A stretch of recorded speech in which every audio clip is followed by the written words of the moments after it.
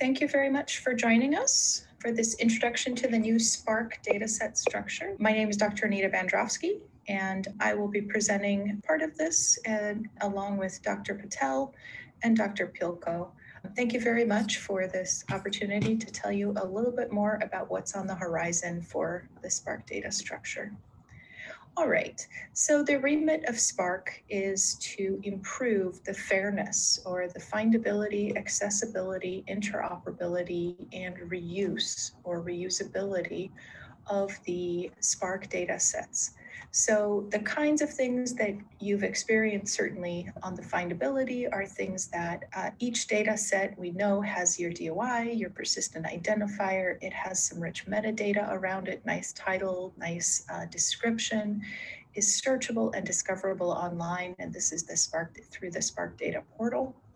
Accessibility really has things to do with the ability to use some standardized protocols in terms of how data are stored, descriptions of the data that are accompanied by appropriate metadata. So your subjects and samples files, things like that, make it more accessible. Interoperability really has to do so far, and this is all a work in progress, but it has to do with controlled vocabularies and then common formats and standards. We do what we can here. I think we've got a little ways to go to make things perfectly interoperable. And then really where we want to go is reusability. So if someone comes in outside of sparc, we'd love them to be able to pick up some of this data and make great things out of it, discover things that maybe we didn't know were clearly there. So this is a lovely graphic. You can find that also here. That's the graphic ID. But once you get a little bit into sparc, you understand that this is a very complex and diverse ecosystem. We have about 50 awards. The investigators are from over 80 institutions, and I did not believe that. I had to recount that again. There are various types of data having to do with physiology, having to do with microscopy, having to do with transcriptomics. Those are some of the major types. There are lots of flavors of these major types, and there are also some other minor types. 20 organs and all of the nervous connective tissue associated with those 20 organs is in the current data. There are 6 species. And some of the data sets actually have over 10,000 files that are associated with each one. So being able to deal with this kind of diversity is going to give anyone a little bit of a headache. So I would just like to let you know that we have been dealing with the sparc investigators, and they have taught us many things. Thank you very much for teaching us many, many things, including things like experiments are in fact extraordinarily complicated and can be organized in many, many different ways. Some ways are much preferred by a particular lab member, but they may not be the best way to share that data with the broader community. Many file and file types can be gathered per subject. Members of the same lab may actually use completely different ways to arrange their data.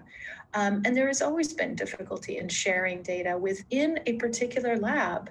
And now you can broaden that out with a large-scale project like sparc to imagine that this is actually not as simple as at first appears to be. So our members have also taught us that our templates are still insufficient to handle all cases of data. Where data is to be shared, some of the types of data are still not well served by our data templates. And there are some ambiguities that continue to persist within our templates. So 2.0 will try to address some of those. So just to refresh your memory, and I know you all know this, so I'll go through it really fast. The 1.2.3 data structure, which we're currently on, has a set of required data, and that's primarily in the primary folder. So this folder is absolutely required for all data sets. There are a bunch of optional folders, including code folders, derivative folders, documents folders, protocol and source folders. These are all, again, optional currently. And then there are these data set description files. So these are 4 required files, including submission, subjects, samples, and the data set description. A couple of optional files, and you all know about this, so I will not continue on this. There's a white paper. Now this white paper has also been accepted for publication, so we will set that up as soon as that becomes available. Okay, so what's coming in September? These are some release notes for version 2.0 of this data structure. The major changes are that there will be additional requirements or added requirements for imaging metadata for microscopy. So many of you have already been working with MBF Biosciences, adding a lot of metadata into those files. And when you do that, you're largely already fulfilling these things that we will now make required with version 2.0. So it will not be a surprise to you. For those people who are not working with MBF Biosciences, there will be some additional tasks that you will need to do. We will introduce the concept of a unique subject and sample identifier. That's something I'll show you in just a second.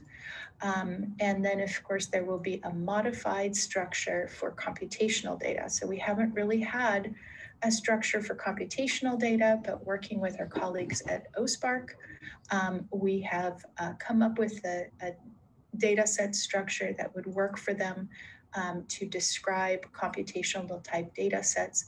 And so now you will be able to choose. You can either have a computational data set or an experimental data set, and different kinds of files will be required for those.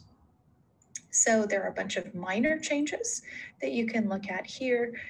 Generally speaking, we are making some of the currently optional files mandatory, which includes the manifest files. We're going to rename a couple of columns just to make them less confusing. We've heard from a lot of the investigators. Thank you for letting us know where things need to be clarified. Subjects and samples have optional columns that are more aligned with the greater neuroscience community, including Open Minds from Europe, DANDY, NEMO, and BCDC from the US. So these are now much more similar to the data sets coming out of those large projects. We have removed also the description, and I'll get into this in a second, and added and some example rows from templates that was just causing some heterogeneity. The documentation is available here, and the new templates that support these changes are available here in GitHub, just like they were previously. Okay, so let's look at the kind of broad overview. You can see that the folders really are not different. So we still have a derivative folder, which is conditional. We have protocol folder. These are all optional. Documents folder and source folder. Code also conditional if there is a data set that is computational. It will require those. If you look up here, here are our standard data set descriptions.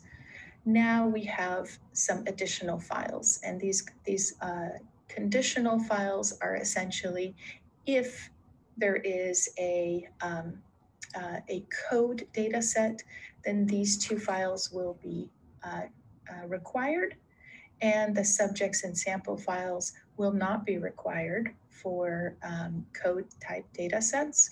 Whereas if you have an experimental data set, you will still have the subjects and the samples files. Everything else is largely staying the same. There are a couple of new files here. These are optional. You don't have to fill these out, but SOTA will be able to generate some of these for you. The primaries folder will not change. You can see that this is essentially exactly the same. So really the big changes are for the computational data sets. And let's dig into this a little bit more. So again, a little bit more better descriptions of some of these folders, but the top level folder structure is exactly what it was before. And then here are the files and better description of those. So here we'll see the subject samples. These are now conditional. They used to be required. Now they're conditional upon whether or not this is a computational data set or not. The data set description has some additional fields that we will use to actually determine whether this is a this or that type of data set. And then here are the code files. So these are the new descriptive files for code. And then here are the two descriptive files for the performance and the resources. And these are, again, optional. Submission file is exactly the same. So now digging into this a little bit more. So the dataset description file, you will look at it and say, oh, wow, that's really different. But in fact, it's really not. We tried to make this a little bit more straightforward in terms of looking at these different kinds of things that we were asking for before, but grouping them into either basic information, study information, contributor information, etc. And this study information, really, this was the description. And so now we have a whole new bunch of things here that you might say, oh, goodness gracious, what have they now done? But in fact, we've already been doing this. So instead of having one blob for a description, you have seen this before, probably in all of your published data set. We have a study purpose, right? We have a data collection, again, data collection, and a primary conclusion, and that's here. So these have just been kind of broken out from the single kind of blob of description into, what we're now putting onto the sparc.science. And, things like study organ system, we never asked for this. The curator came up with this themselves.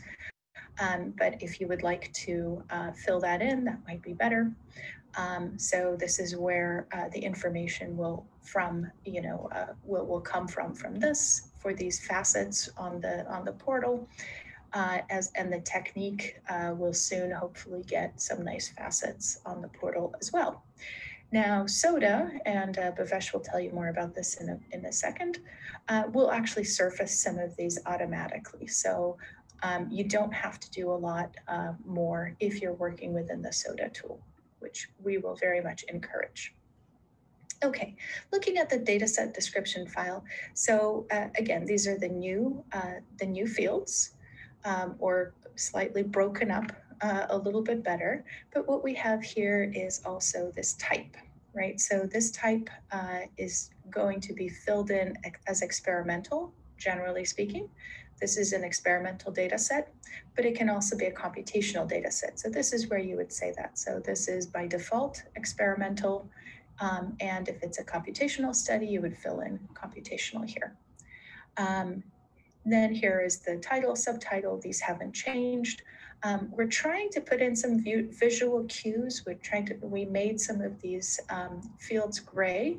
That's indicating that you should not be filling these in. Some people do, some people don't. So we just wanted to try to clarify this a little bit better with visual cues of places where we expect the investigators to fill in information and places where the investigators should not fill in information.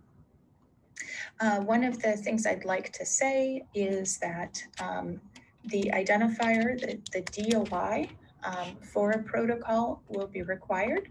So when you go to your protocols.io, you will need to get a DOI for that protocol so that you can cite it here and then submit for publication. Okay. So the code description Excel file, you'll have to download this. This is only a small part of this. This is the 10 simple rules for, and again, working with our colleagues at OSPARC. We've come up with a way to essentially codify these 10 simple rules for code. And what we're going to do is have the code folders have these code description Excel files trying to essentially clearly rate and reference the data and the content of those. So there's a guideline that is included about the 10 simple rules here. And that's also linked in the data set descriptions. The code RIDs and ontologies will be required, and there is information about how to get all of those terms. Metadata format will be based on the dataset submission format. And this solution really does encourage creating validated, documented, and version-controlled code without restricting submitters to doing something like on GitHub. And yet it should achieve the same kind of goal. Okay, so the code parameters Excel file, again, will deal with the data types, the data units, and ontologies where those are appropriate. Now, the thing about these is that we will continue to have open office hours in order to make sure that your data set, when you're dealing with these new data files, is put in an understandable way, and the great people at OSpark will help you work through the first example or the first couple of examples so that you can get used to these new files. Okay, the submission file has just one tiny change. And essentially, we've heard this from, again, multiple investigators. If a data set is not actually part of a particular milestone, you can now use NA here without throwing any errors. Now, just a quick reminder for everyone, every data set needs to become public 1 year after the milestone completion date.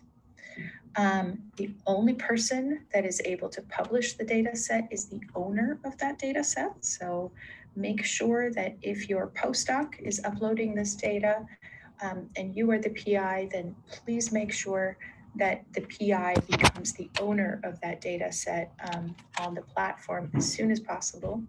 And then only a request to publish a data set will actually initiate curation of that data set, because we cannot know when you're done uploading files or adding information until you push that request to publish button.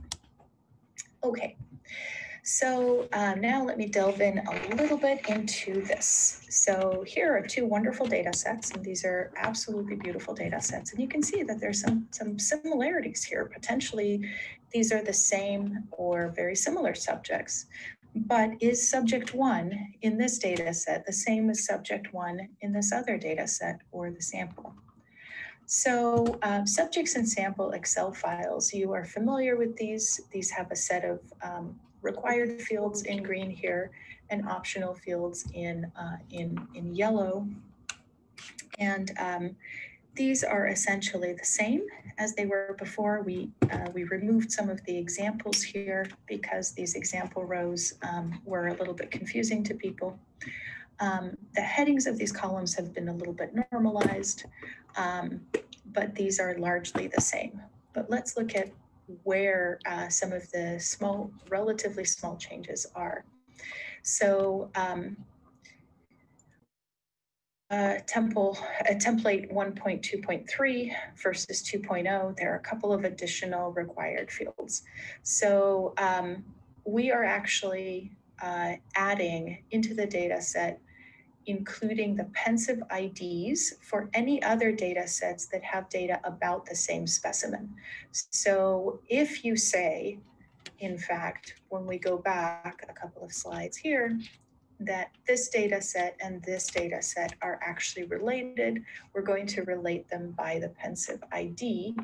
And that way we can actually tell whether the set of specimen IDs should or should not be the same, right? So this add the member of, so this member of, and again, there's a description of this. This is for cases where we need to actually include a specimen in a particular population. So, again, delving in a little bit more, sample changes, member of for cases where we need to include a specimen in a population. Also in dataset, so there's another data set that also includes the same identifier, so the same subjects or the same samples in this case. Now, many of you have already done, many of you have already a system in the laboratory that already has an internal identifier.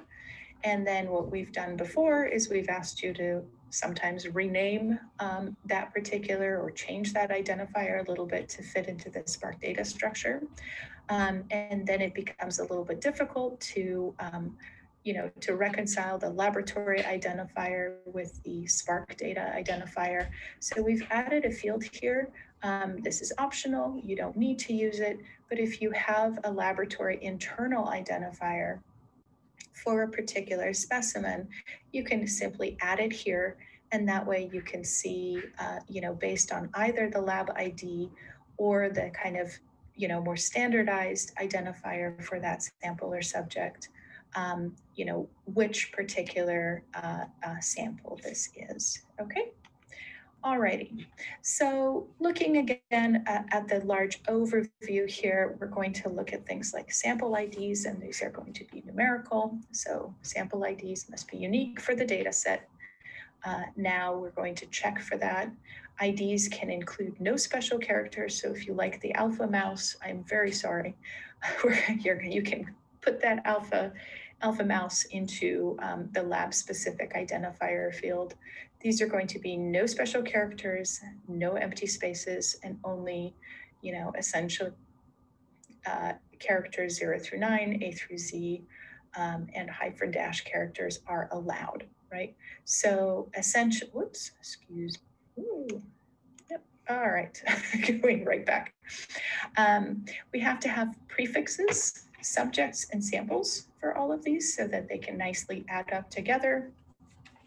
Folder naming must actually reflect the exact subject and sample ID.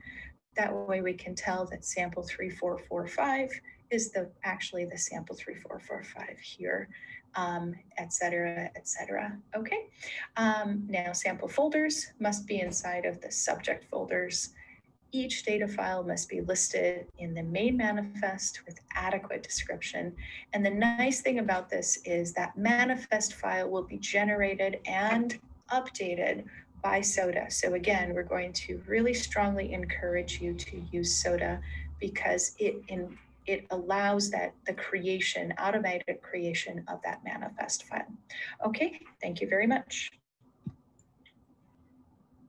All right, and after this presentation from Anita, I will hand over to Bhavesh, who will speak about the SODA tool, the tool created by his team, and the tool that allows all of us stay calm and prepare and curate data sets. Hi, everyone. I'm Bhavesh. I'm a researcher at the California Medical Innovations Institute.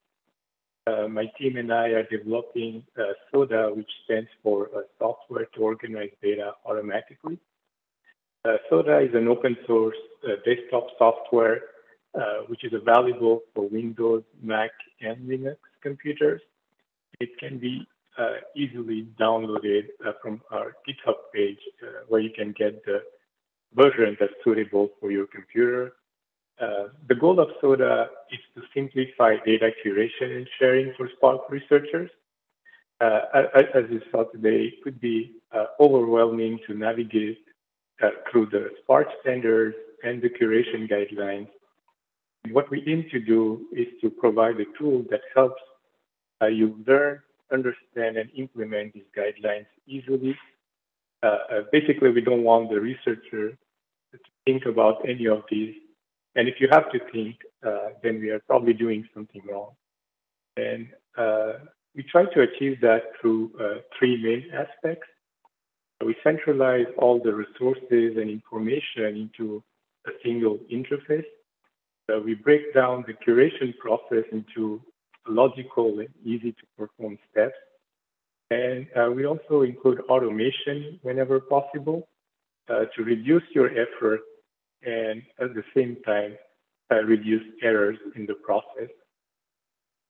This next slide, I'm giving a quick overview of the software. So the front end of SODA, which is what you see when you use the software, provides an intuitive and pleasant interface that helps you navigate and accomplish all of the Spark requirements, which can be roughly broken down into 4 main steps. Prepare the data set on Penziv, create the data set, add a banner image, license, etc. Prepare the metadata files that applies to your data set, including the submission, the data set description, which are mandatory, and all others as applicable. Organize easily your data files and metadata into the folder structure that's imposed by the SDS, and upload all of that onto Penziv, and finally sharing with the curation team for review. And the backend of SODA is connected to various Spark resources to help you in your journey of data curation. Some of them are listed here. For instance, you can connect through SODA with your Penziv account and then accomplish all the requirements up there, including uploading your file onto the platform. SODA is also linked to SciCrunch and the NCBI taxonomy. So we help you using standard vocabulary for your metadata file.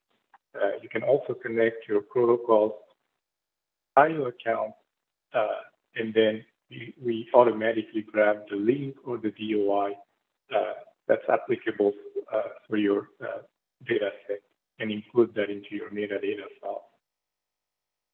Next, I'm going to quickly showcase the actual interface of the software.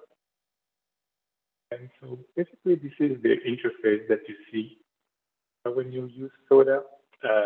You can access the 4 major steps I mentioned through this tab.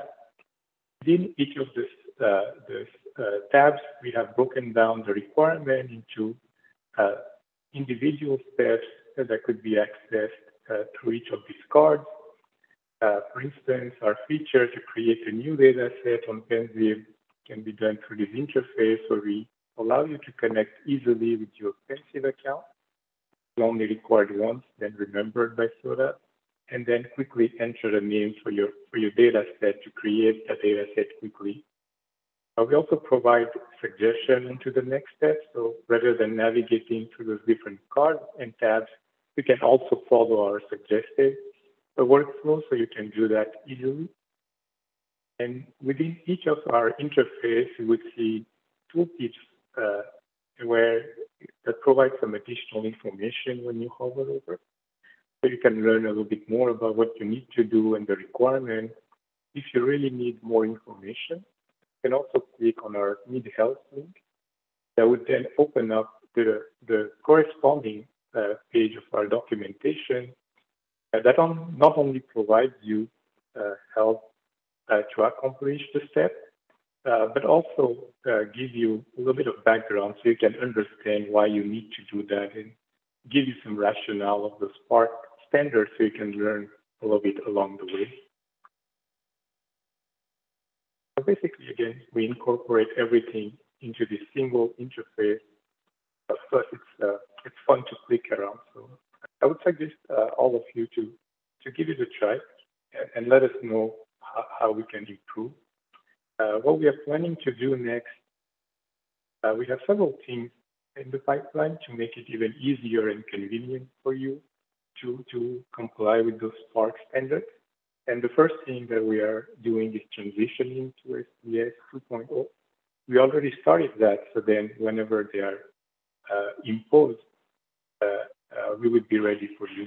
And also planning and working on integrating the validator developed by the curation team that they use to check your data automatically, and linking it and incorporating it in SODA, which is very exciting because it will allow you to validate your data set before you submit them and detect any error and address them proactively. And currently, we are also reaching out to each of the Spark group individually. So we can do a live demo, discuss, learn a little bit how we can improve further and help them more, making their curation workflow more efficient and easier. If you haven't heard back, we'll probably hear soon. We're looking forward to working with everyone. That's all from my end. I'll probably hand back to Anna. Thank you, Bhavesh. I hope that everyone who was not using Soda yet was convinced that this is a very useful tool and it's really improving a workflow for preparing and curating the data sets for Spark standards. You can find resources here for currently available templates and additional information and documentation about Soda. I'm also hosting Zoom open office hours for everyone who has additional questions or need clarification. I would be more than happy to spend time explaining in-person details. And I think this is it, what we have for today, and we will take questions.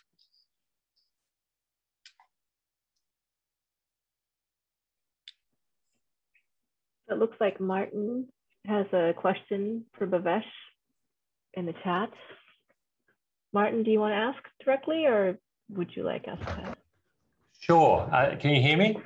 Yep. Okay. Hey, Bhavesh, I've been using Soda, sort of half using Soda for its ability to create manifests, which is really necessary in my case, just because our data sets are created so asynchronously.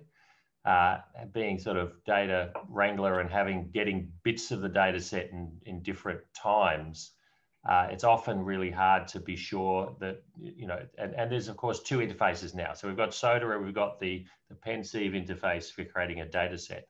So it'd be really great for Soda to be able to connect to an existing data set on Pensieve and to be able to curate and edit an existing data set. Is that going to be possible?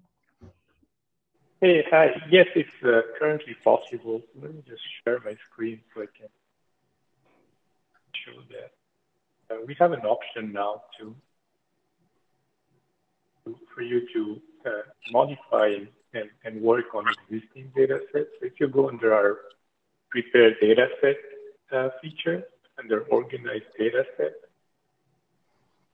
go back. So if you select here, continue working on an existing Pensieve data set, and then select that data set among the list of your data set, and then continue working on it. I'm just selecting here one that I have that I used previously for another webinar. What we do is we pull out all the information and the files that are in that data set. You can then go work on them. You can add more files, rename files, anything you'd like to do. And then when you generate that, we create that at the end of those 6-7 steps, and also adjust the manifest file automatically for you. That's awesome. I think that probably deals with a few other questions I had, because of course, generally when you create a data set locally with Soda, it copies all of the data from one place to another, which for huge data sets is very time consuming. And one of the reasons we tend to generate data sets locally is because our network connections are not always are great, and particularly because I'm in Australia, and you can be halfway through an upload process and leaving something and not know where you are, and if it fails, then it's very difficult to work out what's uploaded, what's not, and it's a very manual process. So being able to sort of do it bit by bit, or at least have a really good handle on where it's going, is useful. So that's generally why we generate data sets locally and then upload them. Like I said, these huge data sets can often be it's very resource intensive to copy them from one place to the other. So one way to do this is to sort of upload manually and then connect to the data set via SODA. But another way would be to have SODA add manifests files locally. But I think possibly the connecting to an existing data set would be a better way to go. Thinking on my feet. So that's really good. Thanks very much. Yeah, of course. Yeah, I think the best way would be to create that data set on Penziv, and if you are working with several researchers, ask them to upload everything up there, and then just work on it, organize it, and so on through SODA.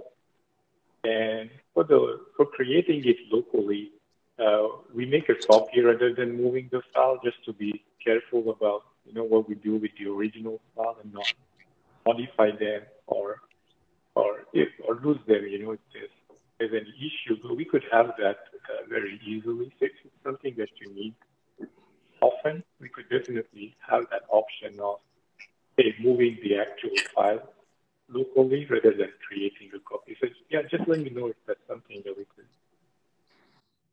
I think so. Just because sometimes creating the data set can be an asynchronous process over months, and so you're moving files already from their original locations into the data set structure as you receive them, or as you find you need them, or you get them from the investigator. So a lot of the time we've done all that work already, and we've been careful to make sure the data is in a place which is secondary and not modifying the original data sets.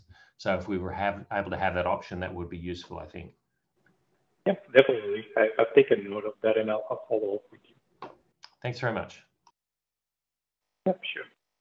So we have another question from Bartek. I hope I'm pronouncing that properly. Yeah, it has been answered, but in the chat. However, I just wanted to sort of restate it that during the presentation, this one and the previous ones on the data curation, there are many resources which are being presented. And I asked if there is any central repository where those resources could be found. And the answer was given that if I just go to sparc.science help, I can find it. But if I go to sparc.science help and do a simple exercise of, for instance, typing SODA in the search for resources, I got 0 answers. So it tells me that there are other places where this information is.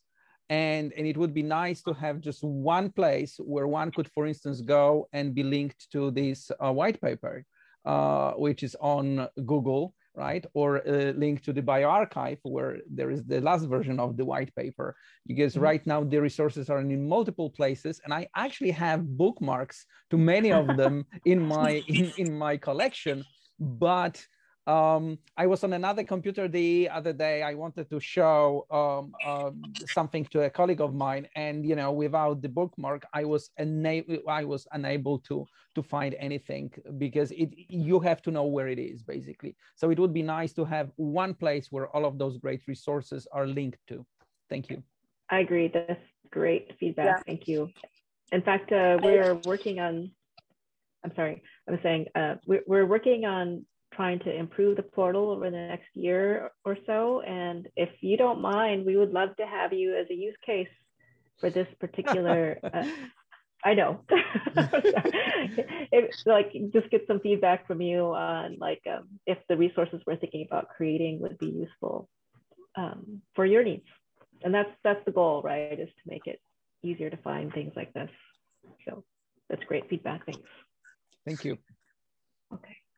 Do we have any other questions at this time? Just the complex for the code. the complex code requirements, would they apply to if you're just using a simple sort of macro in image J or something like that? They're generally the things that we tend to put in our code directory. It seems a little overkill to have all of these extra bells and whistles for something that simple. Are we going to be caught up in that requirement, or is there a fundamental reason why we should? This requirement will not apply to single line codes that you have only to print a graph, right? Or do something in image J.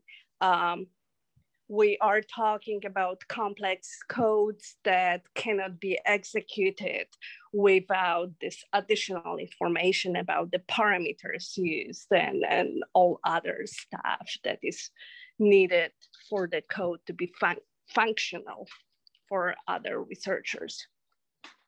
Wonderful, thank you. I think we have a question from Igor. Yes, thank you. Yes, I have a question. My lab is working in the field of optical mapping with voltage sensitive dyes, mostly cardiac. We've developed a code which is now currently disseminated freely on GitHub, and many labs are using it. But basically in this growing community, at least in the cardiac segment of it, so I think it would be a good thing to consider to provide such open source code to the whole community. And again, we are happy to, it's just on GitHub right now, but I think it should be part of Spark as well. Thank you. I can take a quick shot at that one. So that sounds like a sort of ideal use case for SimCore. They've been developing the sparc platform, which is really designed to be able to run these analysis pipelines right in a robust, reproducible way that's accessible to anybody who wants to do that kind of data processing. So that seems like something that they would absolutely be interested in working with you about. Great, thank you. Could it just be listed at first on the Spark portal under tools and resources at the start, if it could be useful to? There's the tools and resources section on the Spark portal. That's a question, I guess, too. Oh, as a short way to make the fact that there are these open analysis pipelines available to the community, listing them on the resources portal, yes, that would be another option. It's a good suggestion, Bhavesh. Thank you. So Peregrine's question is, what is the date for transitioning to the new standard? The date is coming. We are aiming on the beginning of September. And maybe I should add that we will, throughout the transition time, we will accept both templates. We're aiming to launch the new 2.0 templates in September. And during the transition time, both of the templates, the old one and the new one, will be accepted.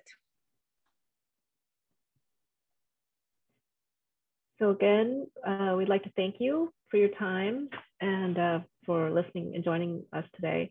And we definitely want your feedback. Like it said in the beginning of the presentation, this is an evolution. And we're trying to make changes to make it better and easier for everybody. But if we can get your feedback, that would help us do better with that transition.